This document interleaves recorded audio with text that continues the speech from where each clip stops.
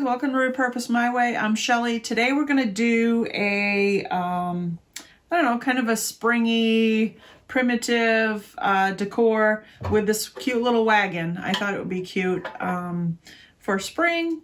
And so, but I'm going to decorate it up more as a primitive type of thing with a light and everything. So I'm not even going to worry about the green. I'm going to be covering it up with this strip of burlap that I have, and it covers, I've already checked it, and it covers the wagon very well. Not that I don't like the green, I like it, but I want it more rustic, primitive decor. So I'm going to put that on there. I have this light and bulb, little silicone dipped bulb. And I'm going to try, I'm not sure, but I have this windmill, top of a windmill. It's actually a Christmas decor, and I think I got it on clearance from Tractor Supply. But I'm going to try to figure out how to get it to stick onto this light fixture. But first what I want to do is, this has got rust on it.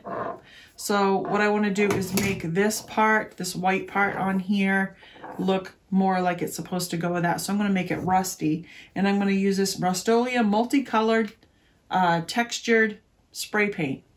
So this is going to look like, where's my cap? Oh, here it is. So this is going to look like kind of like rusty textured brown paint.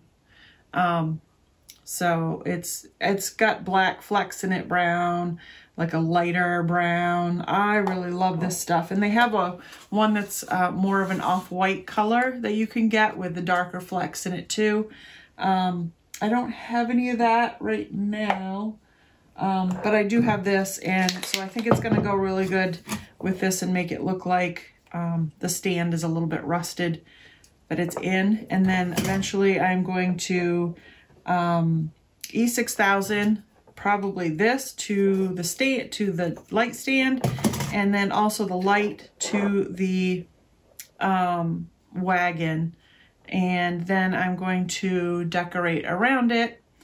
And so that's what I'm going to be doing today. So if you're interested in seeing it, stick around.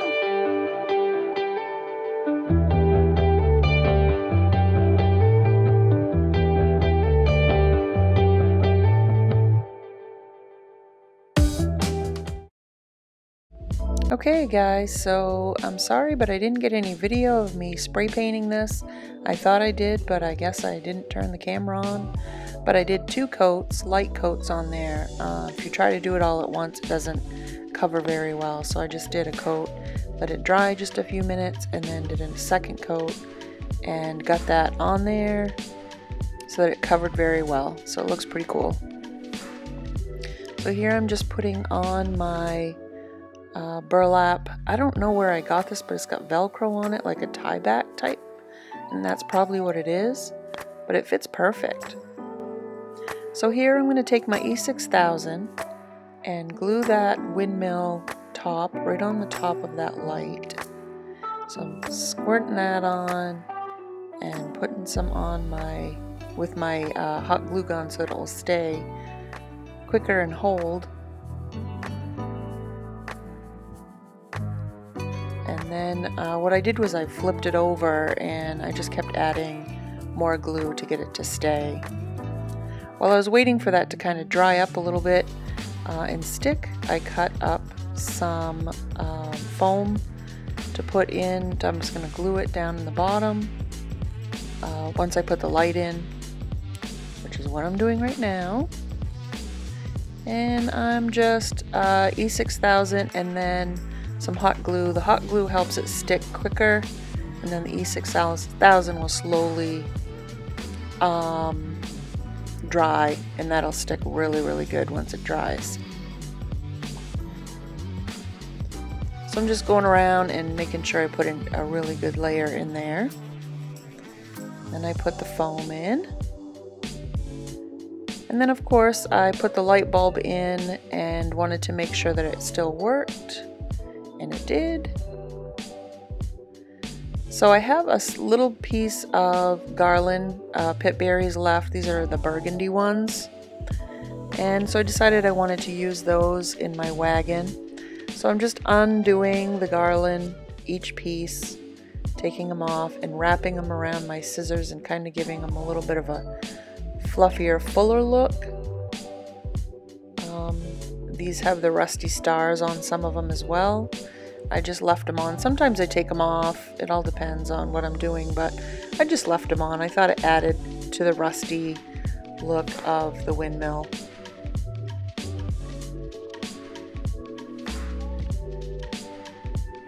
And so I just did almost all of them. I twirled them around and around my scissors. I did leave a couple undone and just put them in the back to kind of stand up and give it a little height behind the light.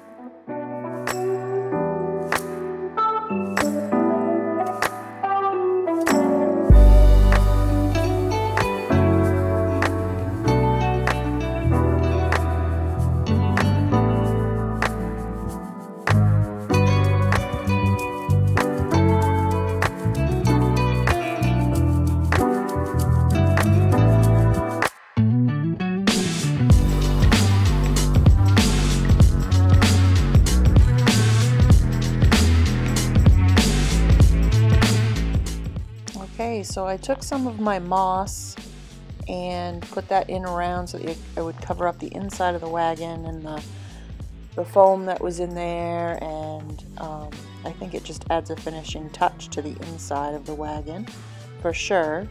And then I decided it needed some stuff on the outside, so I found some material that I really liked. I didn't have any of the small checked burgundy, which I really like, so I just thought I'd go with a black checked burgundy, and I thought that looked really pretty.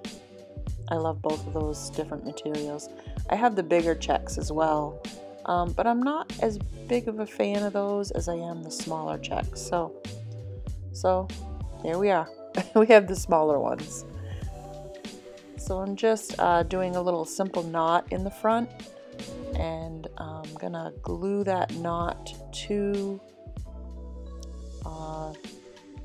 the wagon so that I can take this big rusty star and again bring in more of that rustiness. I'm having a hard time with my glue gun. I've had it for a really long time. I think it's just ready to die on me. I don't know, but I'm having a hard time with it. So, and it could be the glue sticks, I suppose. I don't know what brand they are.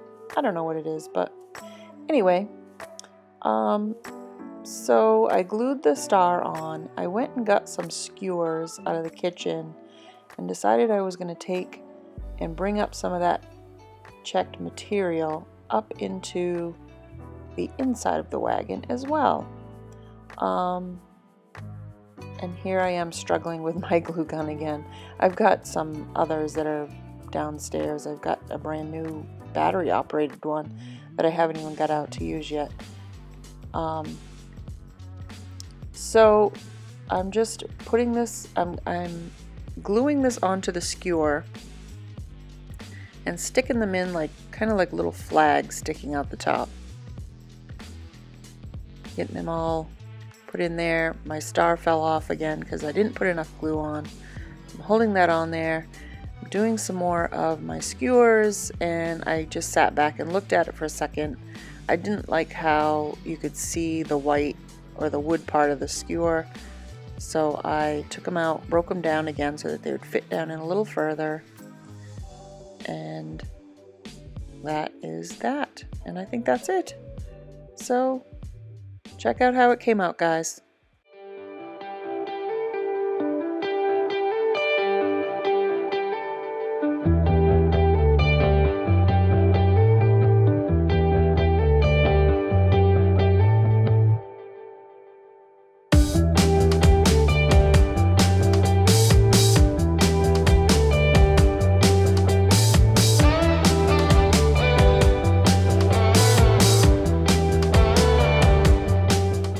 Thank you for watching, guys.